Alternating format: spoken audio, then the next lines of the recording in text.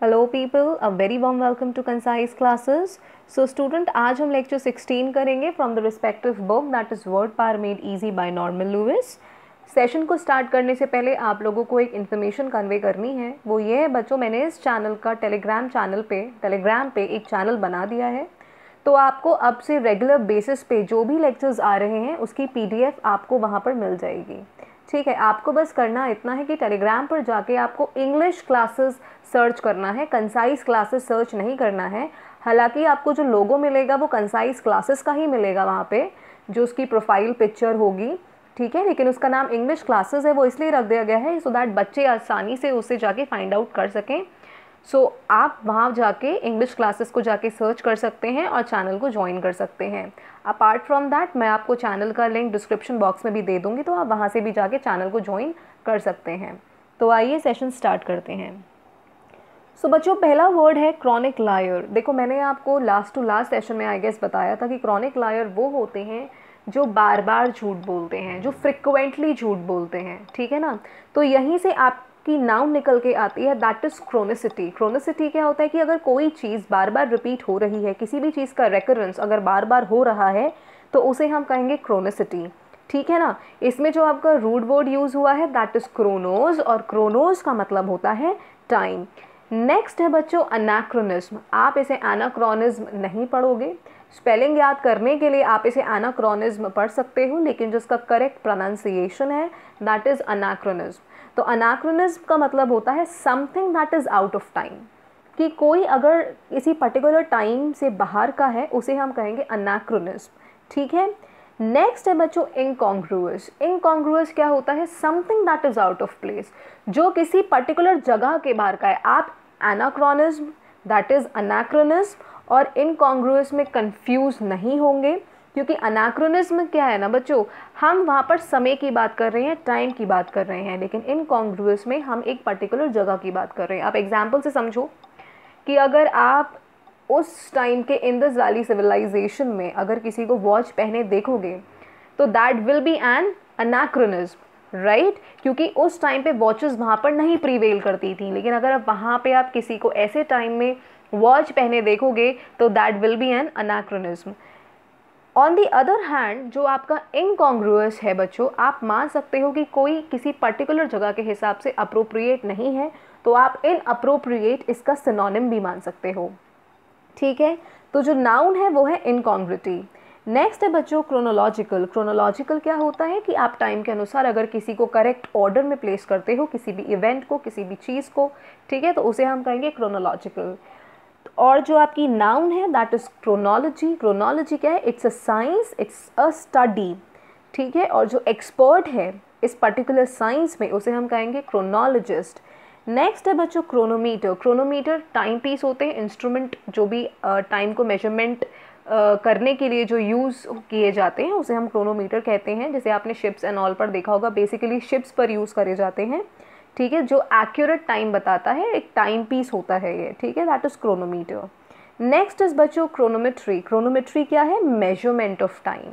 Okay, आपका क्रोनोज time और matron का मतलब होता है मेजरमेंट, तो उससे निकला क्रोनोमेट्री, that is measurement of time. Okay, adjective है इसका क्रोनोमेट्रिक। नेक्स्ट है बच्चों आपका सिंक्रोनाइज। सिंक्रोनाइज का मतलब होता है कि कोई भी चीज़ अगर एक साथ एक समय पर हो रही है, ठीक है, एक साथ एक समय पर हो रही है, तो उसे हम कहेंगे सिंक्रोनाइज।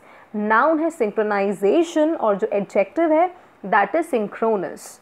ओके, नेक्स्ट है बच्चों पैथोलॉजी। पैथोलॉजी मैंने आपको कई बार बताया है, जो डिजीज़ की जो स्टडी होती है या जो साइंस होती है उसे हम पैथोलॉजी कहते हैं, कि उसका नेचर क्या है, उसका क्योर क्या है, वो किस वजह से होती है, तो इस सब के बारे में हम पैथोलॉजी में पढ़ते हैं। और जो एक्सपर्ट है उसे हम कहेंगे पैथोलॉजिस्ट।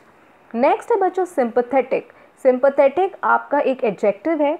आप ऐसे समझो कि अगर किसी को कोई परेशानी है और आप उसकी परेशानी से रिलेट करते हो, आप उसकी फीलिंग को महसूस करते हो, आपको अगर उसके लिए बुरा लगता है, दैट इज़ सिंपैथेटिक। सिंपैथेटिक एक एडजेक्टिव है और नाउन हो जाएगा सिंपैथी। ठीक है ना, when you are showing sympathy to someone. और जो वर्ब है दैट इज सिंपैथाइज। नेक्स्ट हम बात करेंगे बच्चों एंटीपैथी।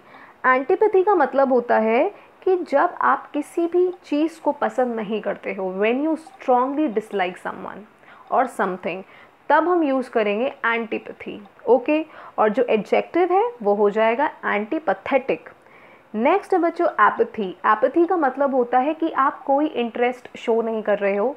इनडिफरेंस का मतलब होता है कि आप बिल्कुल स्टोइक हो। स्टोइक का मतलब, इंडिफरेंस का मतलब कि कुछ भी हो रहा हो, आपके अंदर कोई इमोशन ही नहीं है, आपके अंदर कुछ भी फीलिंग नहीं आ रही है, आप बिल्कुल इमोशनलेस हो। ठीक है ना, तो हम ऐसी सिचुएशन में यूज़ करते हैं apathy word, lack of interest या फिर इनडिफरेंस। और जो एडजेक्टिव है बच्चों वो हो जाएगा आपका अपैथेटिक। नेक्स्ट है बच्चों एम्पैथी। एम्पैथी और सिंपैथी में क्या डिफरेंस है कि अगर किसी को कोई दिक्कत है, कोई परेशानी है, आप उसके लिए बुरा फील करते हो, दैट इज सिंपैथी। लेकिन एम्पैथी में क्या है ना कि अगर किसी को कोई परेशानी है, आप ऐसा महसूस कर रहे हो कि मतलब आप उसकी परेशानी अपनी परेशानी समझ रहे हो, कि वो सफरिंग उसके साथ नहीं है, वो आपके साथ है। ठीक है, आप इस कदर उसके साथ रिलेटेबल हो उस पर्टिकुलर सफरिंग में कि आप सोच रहे हो कि अगर मैं सिचुएशन में होता। ठीक है, दैट इज एम्पैथी। और जो एडजेक्टिव है बच्चों, या तो एम्पैथेटिक या फिर एम्पैथिक, आप दोनों में से कोई भी यूज़ कर सकते हो। और जो वर्ब है बच्चों वो है एम्पैथाइज। सॉरी ये वर्ड शो नहीं हो रहा है, लेकिन आप स्पेलिंग नोट डाउन कर लेना, दैट इज EMPATHISE। नेक्स्ट है बच्चों पैथेटिक। देखो पैथेटिक के बेसिकली दो मतलब होते हैं। जैसे आपने कई बार सुना होगा कि व्हाट अ पैथेटिक परफॉर्मेंस। तो अगर हम इस तरह से कह रहे हैं ना व्हाट अ पैथेटिक परफॉर्मेंस, तो कहने का मतलब है कि बहुत ज़्यादा बेकार बकवास परफॉर्मेंस है। जो इसका एग्जैक्ट मीनिंग होता है ना बच्चों, वो ये होता है कि कोई भी ऐसी चीज़ जो आपके अंदर सैडनेस लेकर आ रही है। ठीक है, पिटी का मतलब होता है फीलिंग ऑफ सॉरो, जो आपके अंदर कोई दर्द लेकर आ रही है, कोई सैडनेस अराउज कर रही है, तब हम बोलेंगे पैथेटिक। ओके, नेक्स्ट है बच्चों टेलीपैथी। टेलीपैथी क्या होता है कि आप कम्युनिकेट कर पा रहे हो फ्रॉम डिस्टेंस। कहने का मतलब है किसी टेलीफोन से बात नहीं हो रही है, किसी मैसेजेस के थ्रू बात नहीं हो रही है, नो मोबाइल फ़ोन नथिंग, लेकिन आप तब भी मेंटली किसी से कनेक्ट कर पा रहे हो, तो उसे हम कहते हैं टेलीपैथी। कि आप किसी से दूर रहकर भी मेंटल वे में, मतलब दिमाग से आप देखा होगा ना आपने मूवीज़ में कि दो लोग दूर से बैठकर एक दूसरे से बात करते हैं, दैट इज़ बेसिकली टेलीपैथी। ठीक है, और जो एडजेक्टिव है बच्चों वो है टेलीपैथिक। अब इसमें जो रूट वर्ड इस्तेमाल हुआ है दैट इज़ टेली, जिसका मतलब होता है डिस्टेंस, और पैथोज का मतलब या तो डिजीज़ या फिर सफरिंग या फिर फीलिंग। ठीक है, जब आप दूर से बैठ के किसी की फीलिंग को महसूस कर पाते हो, दैट इज़ टेलीपैथी। कि आपको किसी भी मीडियम की ज़रूरत नहीं है to have a connection with that person. You are connecting without a source, without a medium. You're not needing any medium. ठीक है, तब अगर आप इस तरह से किसी से कनेक्ट कर पा रहे हो फ्रॉम अ डिस्टेंस, तब हम इस वर्ड का यूज़ करेंगे, that is telepathy. So hope आपको ये सेशन पसंद आया होगा बच्चों। अगर पसंद आया है तो वीडियो को ज़रूर लाइक करें, चैनल को भी सब्सक्राइब करें और ज़्यादा से ज़्यादा वीडियोज़ को शेयर करें। और अभी भी किसी वर्ड में प्रॉब्लम है सो एकदम feel free to write down in the comment box. मैं आपको उसे अगले सेशन में ज़रूर समझाऊंगी। Thank you so much.